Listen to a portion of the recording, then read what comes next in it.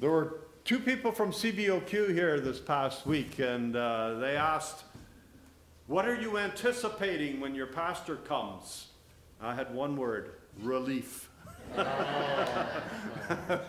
Thank you. Okay, you're welcome. A relief, indeed. Is this on, Jim? I think I didn't touch anything on it. Okay. That was always my issue any other time before, too, is... You have to turn the button on. So I do have to press a button. Okay. Yeah, I never would do those things. And all right. It's probably an on switch somewhere. Push the button on the top once. This one. That says mute, but that is power. Is that good? Pardon? There's a green light? No, there's no light on it. That's why I was concerned. That's okay, though.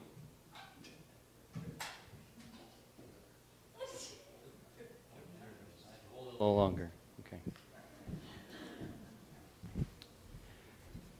So you've had two people from the convention come, and they asked, and that's all you... All right, that's good. Relief. I should have just brought some Pepto-Bismol and some Rub A535 for you then. It would have been a little cheaper than the gas. Mailed it to you. You could have all picked it up at your one mailbox in town. I just learned that yesterday. It's going to be great. No more getting the mail in my pajamas. I'd like to begin by reading the Word of God that we're going to look at today. I think you have outlined for you there in your bulletins the text for us this morning, and Matthew's Gospel, chapter 15. We've come, as I shared last time I was here, we've come to hear from God this morning, to celebrate and express praise as a congregation to Him. And now we come to hear from Him as well. So let us hear God's holy word as recorded in Matthew's Gospel, chapter 15. And I want to take us just a little outside of the particular passage from which I want to speak, but to give us that context. Chapter 15, the latter part of verse 13 and onward to 28. Sorry. Let us read together. And if we would please stand for the reading of God's word. Every plant that my heavenly Father has not planted will be uprooted. Let them alone. They are blind guides of the blind. And if one blind person guides yet another, both will fall into the pit. But Peter said then to him, explain this parable to us. And then he said, are you also still without understanding? But what comes out of the mouth proceeds from the heart, and this is what defiles. For out of the heart come evil intentions, murder, adultery, fornication, theft, false witness, slander. These are what defile a person. Verse 21. Jesus left that place now and went away to the district of Tyre and Sidon. And just then a Canaanite woman from that region came out and started shouting, have mercy on me, Lord, Son of David. My daughter is tormented by a demon. But he did not answer her at all. And his disciples came and urged him, saying, send her away, for she keeps shouting after us. He answered, I was sent only to the lost sheep of the house of Israel. But she came and knelt before him, saying, Lord, help me.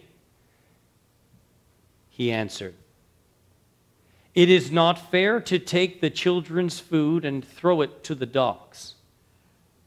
She said, yes, Lord, yet even the dogs eat the crumbs that fall from their master's table.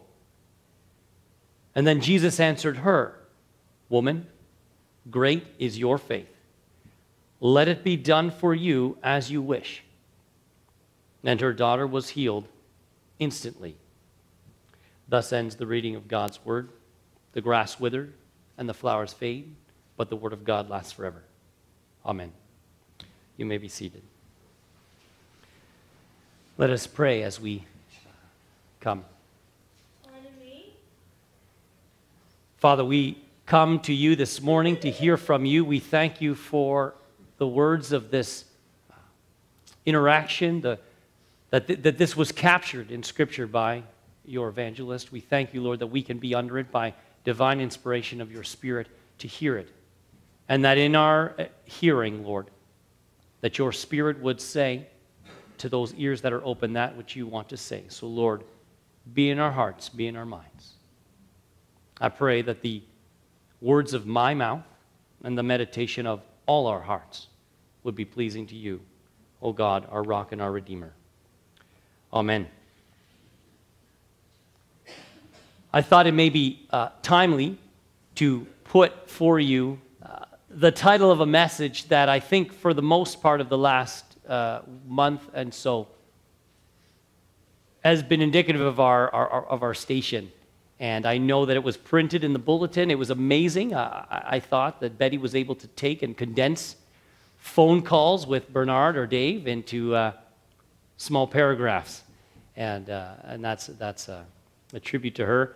But I know that one of the first things that mentioned after the call came on that Monday night, we had just arrived back from driving, just the short trip down south from here, and we were eating our Wendy's dinner, and the phone rang, and it was Bernard's dulcet tone on the other end, calling us to Blind River.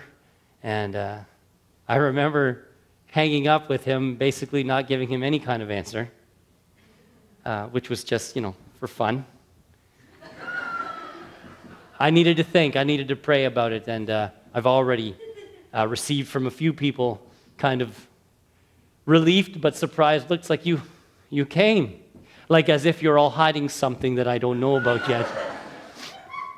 But I was pleased to feel the call of Emmanuel, and as well the Lord's Spirit leading us up here through many things, even so as to have chosen the home, which we are still trying to give a cute name to. We may call our home the Manse or something like that.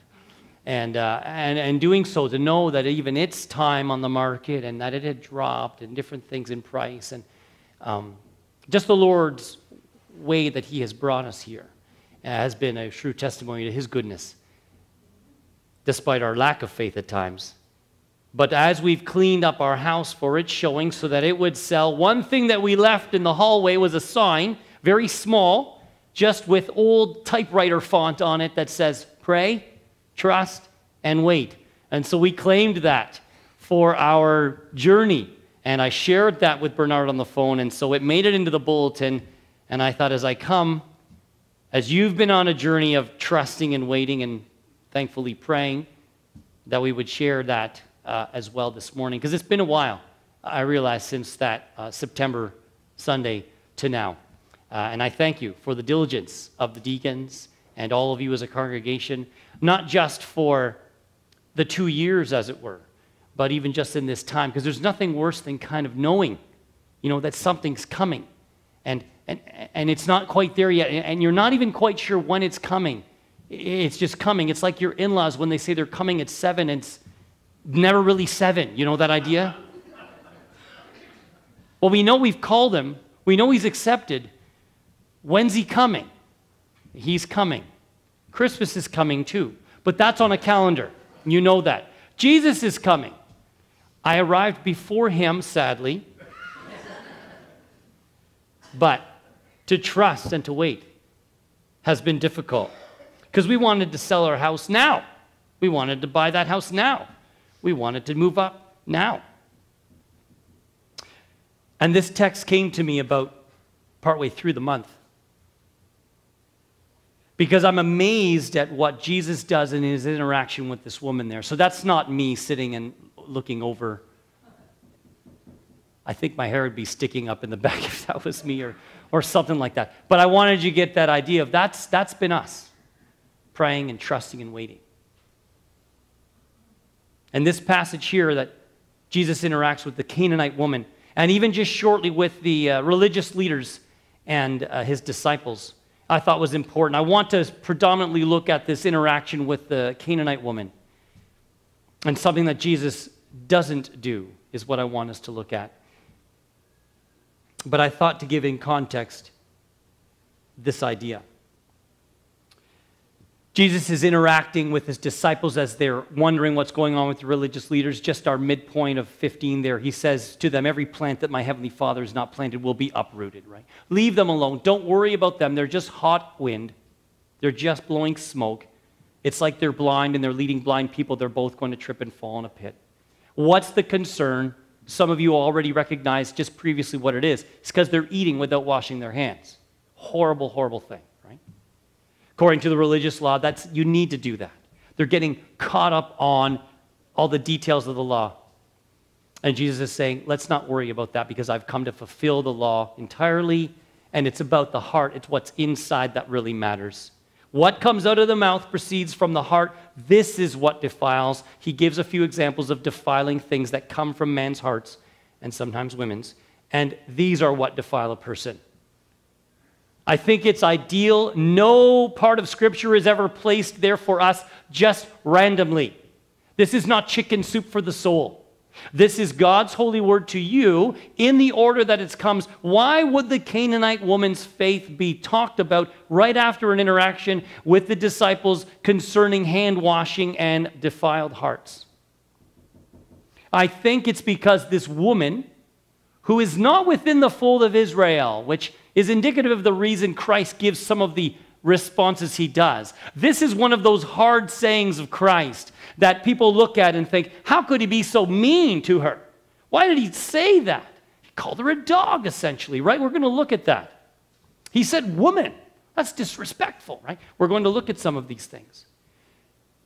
But don't fail to remember the context in which this narrative comes is that it's right after talking about a heart.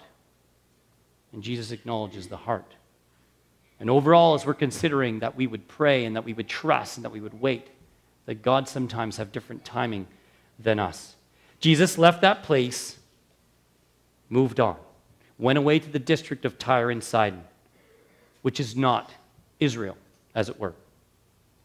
This is Gentile territory. And then a Canaanite woman comes from that region and starts shouting to him, have mercy on me, Lord, Son of David. She seems to know who he is, even though she's not within the fold, as it were. She seems to recognize him by his Israel title, the Son of David. My daughter is tormented by a demon. I want to just for a moment to bring it home to us here. You can remove that maybe, just a little bit, whatever you want to remove that my daughter is. Now, some of you may leave it the same. I understand that. My daughter is tormented by whatever, right? But you may send something else. You have your own personal concern with which you want to confront Christ and bring to him in prayer. Bernard just stood here to say, let's go as the people of God before him and let's pray. Are there any prayer requests? And no one said anything. So that's okay, but you're lying because there is something about which you want to boldly approach the eternal throne, to quote the hymn writer.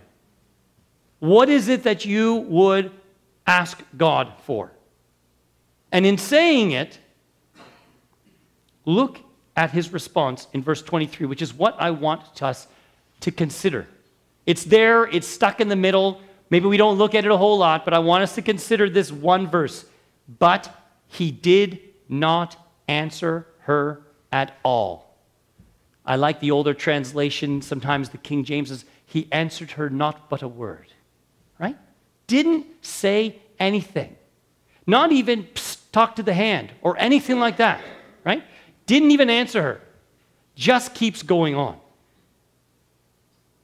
And then the disciples come and urge him saying, send her away. So he doesn't answer her. His disciples come along. So I'm sorry, I'm trying to stay here because I realize you're videotaping this, which is why you're not. Oh, okay, thanks. Because I watched last time. I move a lot. So it's one thing to listen to me audibly, which is probably what you got before. I'm tangential. I apologize. Let's get back to this. I'm going to try to stand and smile. All right.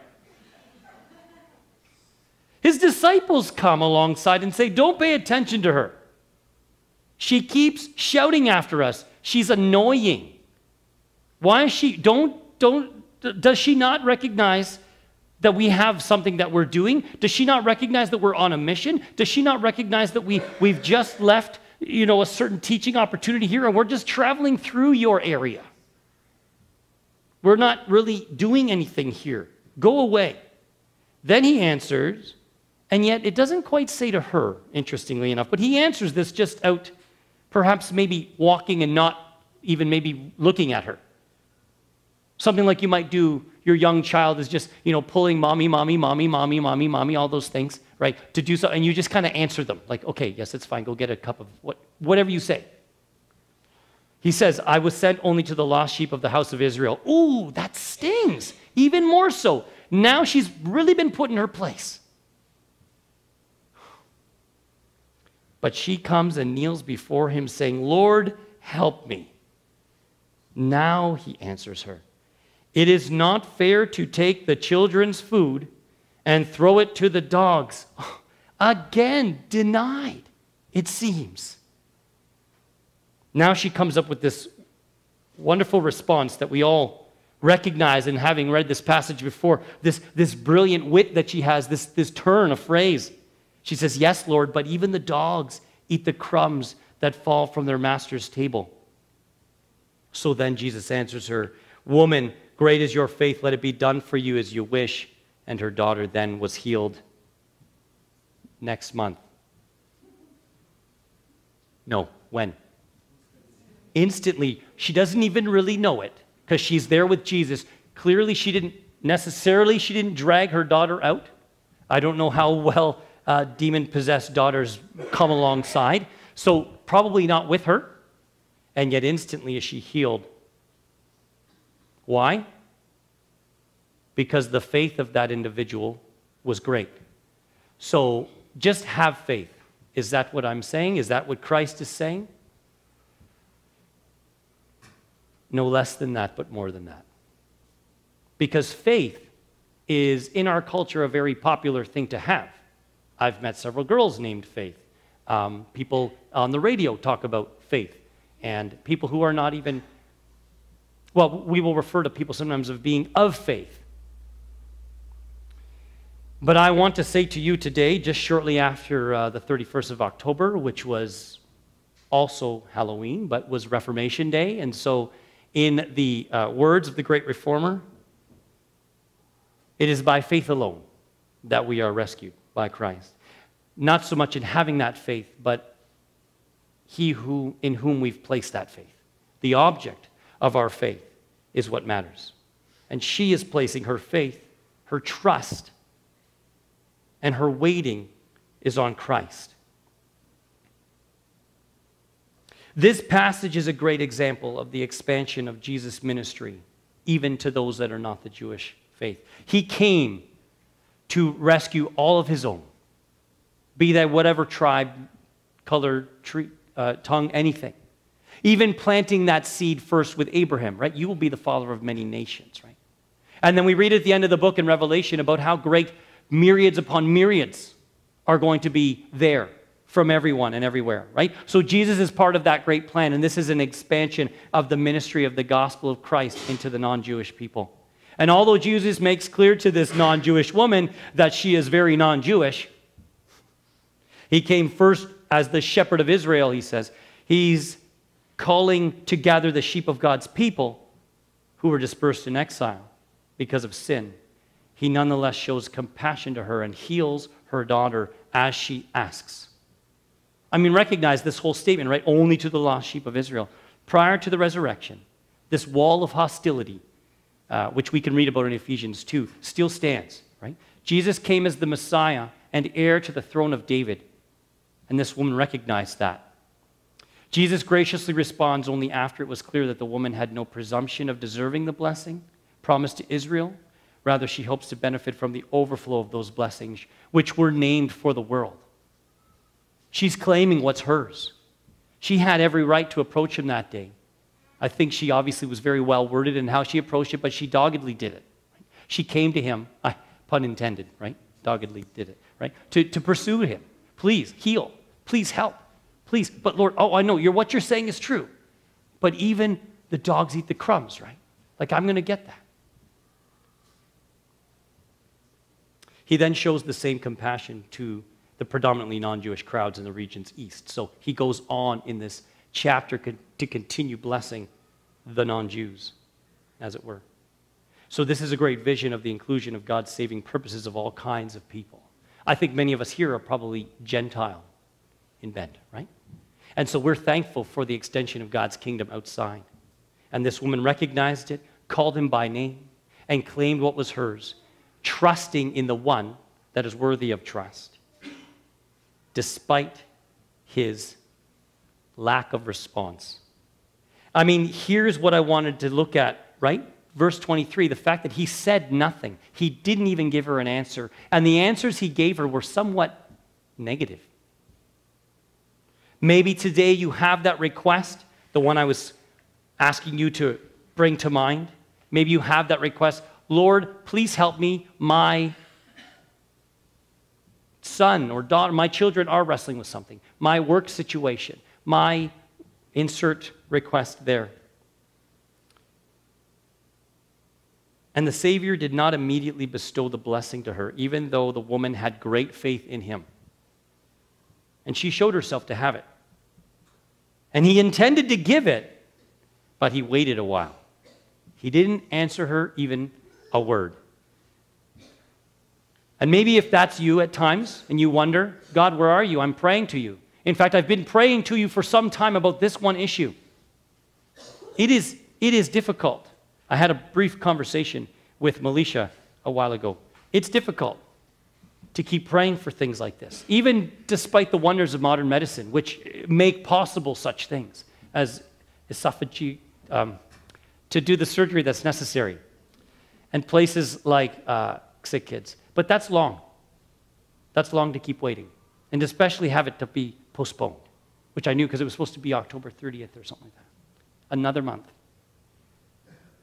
Patty, good to see you here. I joked about you last time. I'm speaking a little slower. You're welcome. But to pray for continued healing. The refugee families. It was wonderful yesterday. I was doing the Blind River thing. I went to the Christmas fair. And I was amazed already. I've been here, 3 times? And already I run in the door and I meet like 7 people who know me. Welcome to Blind River, right? But just to see everybody doing those things, and yet the Raddens were raising funds through their own personal efforts on this to send, to help bring a refugee family in, right? But to be waiting for that, to be that family that's looking forward to it, right? All these requests here, these are all people that are waiting and trusting and praying for God to move. And sometimes it may feel as if they're not getting an answer. And maybe the answer that they're receiving they're not liking, or it doesn't sound very nice. Was this woman praying poorly? Were her prayers no good? No, actually she had very good prayer. We don't know how she was, what her prayer closet, as it were, was like. How frayed, well, no, she wouldn't have had a prayer shawl, forgive me, that was because she's a Gentile. But the idea of she would have been fervently praying. Was she not needy? Dreadfully needy. Maybe she didn't feel her need sufficiently. Actually, very overwhelmingly would she have felt it. Maybe she wasn't sincere enough. Maybe that's the problem. No, she was intensely so. Did she not really have faith? Did she just not believe enough? She had such a high degree of it that even Jesus wondered and said, "Woman, great is your faith." He didn't even say that to Peter, who hung around with him all the time. What is Jesus' words to Peter when he falls in the water? "Oh, you have little faith," right? Why did you doubt? So is it the amount of faith? Did she not have enough? I mean, if it only takes a mustard seed. I appreciated somebody just recently posted, it was Miss Alloway, posted on her Facebook, "I have a mustard seed and I'm not afraid to use it," right? That idea, like I'm going to trust, right? I'm going to believe, right? Even just the size of a mustard seed, as Christ says, could make this tree to grow where the birds nest in it, right? Is it not enough faith? Oh, great is your faith. I'm also amazed. This is just a bonus. I'll throw this in here. Like in passages like Luke 7, where it's a centurion who has great faith. Jesus constantly finds great faith in people who are not in the house of Israel. I'm just amazed at that. He always makes examples of the people who are not of Israel that have tremendous faith and yet are not given all the signs necessarily that Israel are. And in a way, we kind of align ourselves there with Israel at times, I think. We have so much blessing and promise, and we fail at times to continue to trust in the goodness of our God, despite the wonderful things that He has done in our life, despite all of the truth in the footprints poem that we would have, right? God, where are you in these times, right? Not recognize that it is He who holds us. Notice then here that although it is true that faith brings peace, it does not always bring it instantly. There may be certain reasons for faith to be tested rather than rewarded. Genuine faith may be in the soul like a hidden seed, but so far it may not have budded and blossomed into joy and peace yet. Silence from our Savior is the painful trial of many a seeking person. But heavy still is that affliction of a harsh, cutting reply, like it's not right to take the children's bread. A deep sense of sin may have been given to us instead of a sense of pardon. And in such a case, we will need the patience to bear that heavy blow, but then to take the conviction of that Holy Spirit and to turn to God in repentance and in faith, and to then continue stepping on. Because perhaps the failure of your prayers, as it were, to come true or to be answered the way you want is due to a conviction that the Spirit is laying on you. But many in waiting upon the Lord find immediate delight. This is not always the case with everyone, but some, like the Philippian jailer, are in a moment turned from darkness to light, but others are plants of a slower growth. C.S. Lewis writes in The Voyage of the Dawn Treader at one point, when they're going through the tumult of the dark waters in the dark place, they're trying to receive rescue in it while the sea serpent is coming. There's an albatross that flies through and speaks. Lucy hears on the boat, "Courage, dear heart." And so the Lord speaks that to you this morning. Courage, dear heart. Though Christ beat and bruise you even or slay you, you must trust Him. Even if He should give to you an angry sounding word, believe in the love of His heart. You are urged not to give up seeking or trusting the Lord because you've not yet obtained the conscious joy that you long for. Cast yourself upon Him and perseveringly depend upon Him, even when you can't rejoice in hope right then. It is difficult to wait, but the Lord is faithful and He wants to respond. And He has been there many, many times to give us the good that we don't deserve. And like the Israelites, who we like to kind of scoff at sometimes, how could they have seen the hand of God in their life like this? How could He have moved so strong and then forget it? Are we not at times just like them? So take the challenge this morning that we need to continue to pray and trust and wait for whatever it is that you're seeking the Lord. For whatever it is, whether it be moving or other things that we've had. Indeed, I pray that for all of us, that we would have that motivation, that kind of direction in our life, that in all things we are praying and trusting and waiting, ensuring that the trust we have is placed in the only one worthy of all of our trust and faith, and that is Jesus Christ the Lord, who is the promise keeper forever and ever. Amen. As we move to the table this morning, I think it is apt that we would consider this, because maybe we're weary. Maybe we're held down a little bit by some of those failures in our own life, that we have not given the Lord His due, as it were, that we have not trusted in Him fully. And so I want to lead us in this time now around the table.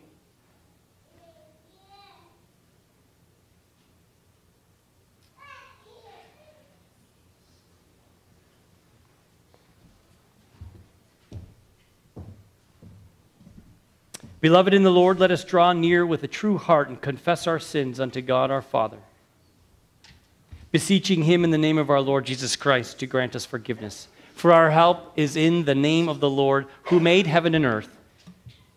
We say that we will confess our transgression to God, and He will forgive the iniquity in our soul. Almighty God, let us pray to Him now together. Mighty God, our Maker and our Redeemer, we as poor sinners confess unto You that we are by nature sinful and unclean, and that we have sinned against You by thought, by word, by action. Wherefore now we flee for safety to your infinite grace and mercy, seeking and imploring your grace for the sake of our Lord Christ. Merciful God, who has given your only Son to die for us, have mercy on us, and for his sake grant to us the remission of all our sin by your Holy Spirit. Increase in us true knowledge of you and your will and true obedience to your word, to the end that by your grace we may come to everlasting life through Christ our Lord. Mighty God, our heavenly Father, has had mercy upon us and has given his only Son to die for us, and for his sake forgives us our sin. And to those who believe on his name, he gives the right to become children of God, and has promised to us his Holy Spirit. He that believes and is baptized shall be saved. And we pray, Lord, that you would grant this all in our hearts today. Amen. Let us consider life as an Israelite as we come to the table this morning. Just a brief reading from the book of Exodus.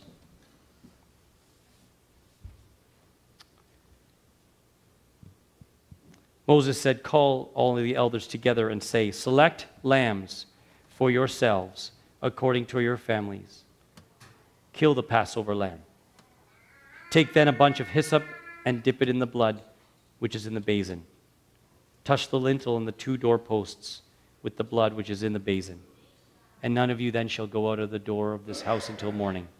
For the Lord will pass through to slay the Egyptians, and when he sees the blood on the lintel and on the 2 doorposts, the Lord will pass over the door, and he will not allow the destroyer to enter your houses to slay you." And fast forwarding, the next day, John again was standing with 2 of his disciples, and he looked up at Jesus as he walked, and he said, "Behold, this is the Lamb of God."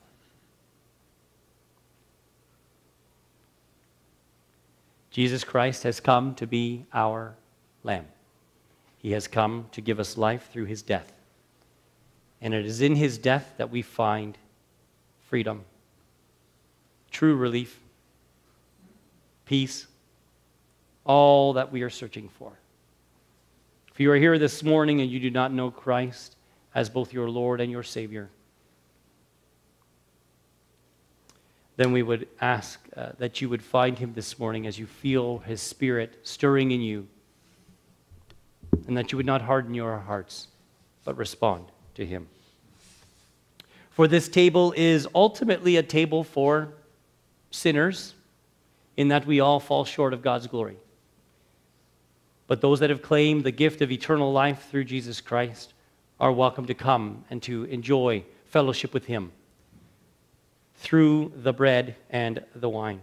And so I want to just pray for each element, and the stewards this morning will come forward to help to spread them about the congregation. We'll pray first for the bread, and then secondly, after taking it, we will pray then for the wine and distribute it. So let us pray for the bread this morning. Father, we thank you for this bread, which herein represents the broken body of our Lord and Savior Jesus Christ on that night when he was betrayed. He took the bread and he brake it and said, "This is my body broken for you." And so in that same spirit, we pray that, Lord, we would take it all and eat of it, so that we would join in your sufferings and in your death. Lord, we trust you, and we are waiting on you.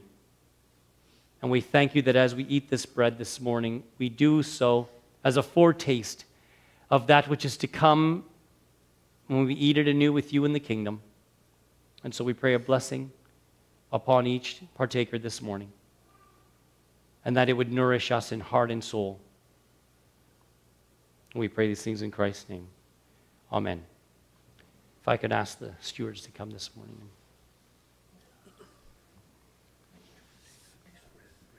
I'm sorry.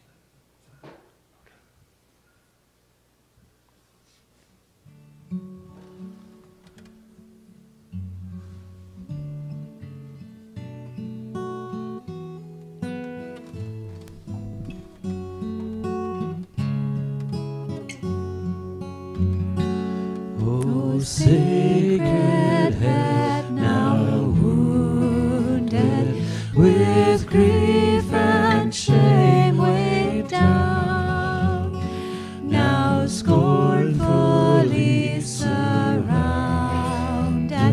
with thorns thine only crown. How pale thou art with anguish, with sore abuse and scorn.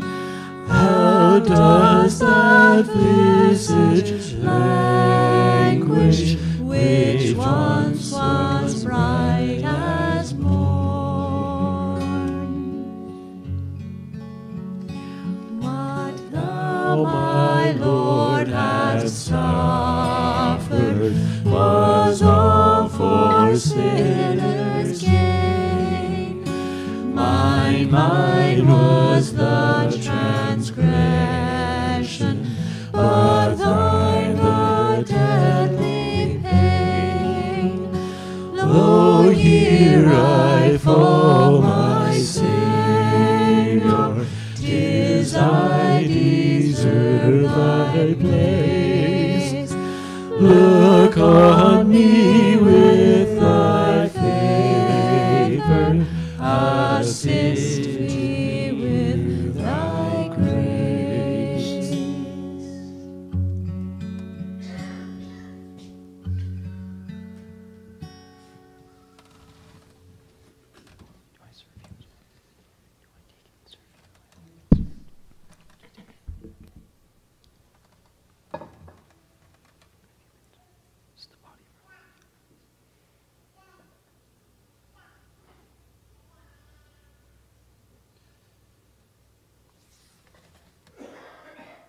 The body of our Lord, take all of you and eat it.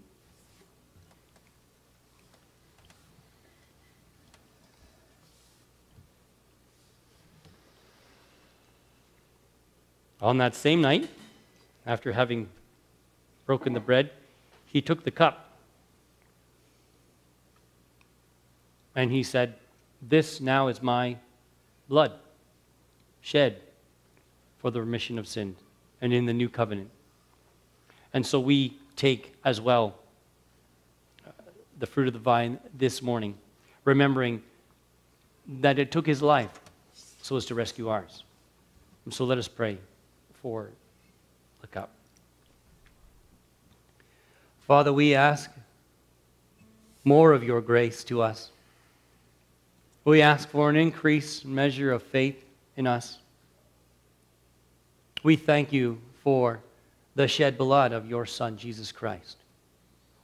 Knowing that without the shedding of blood, there is no forgiveness. Father, we ask forgiveness for those words and for those actions and thoughts that we have committed that are contrary to your heart and contrary to your command. And because you love us, you sent your Son to die for us. And so wash us in this blood, so that as the Father looks upon us, he sees you, O Christ. We thank you for the blood. We thank you that we now drink in remembrance of it, now until kingdom come. In Jesus' name, amen.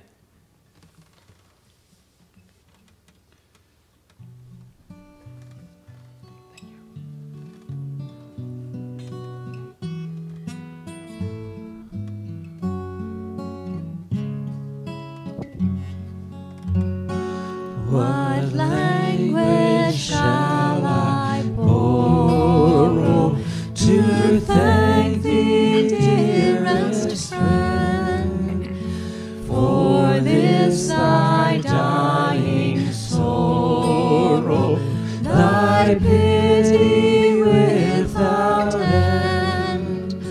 Oh, make me thine forever, and should I fainting be, Lord, let me never, never outlive my love for thee. me never, never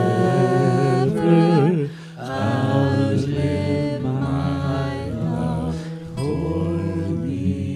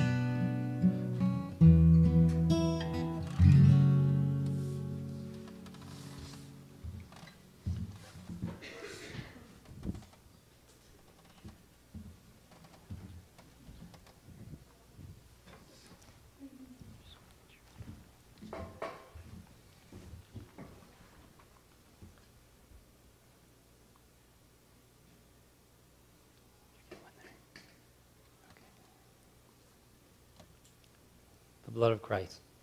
Drink ye all of it.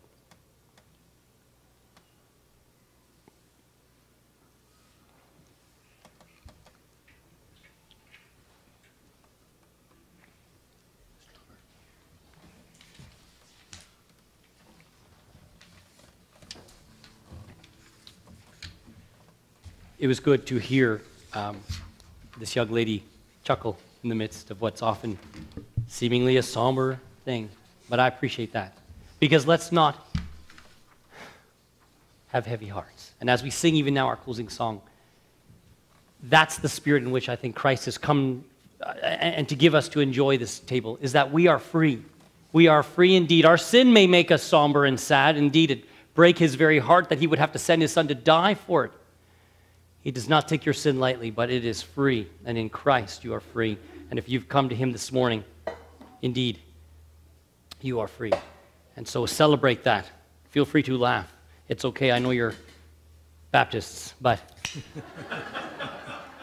So let's stand and sing our closing song.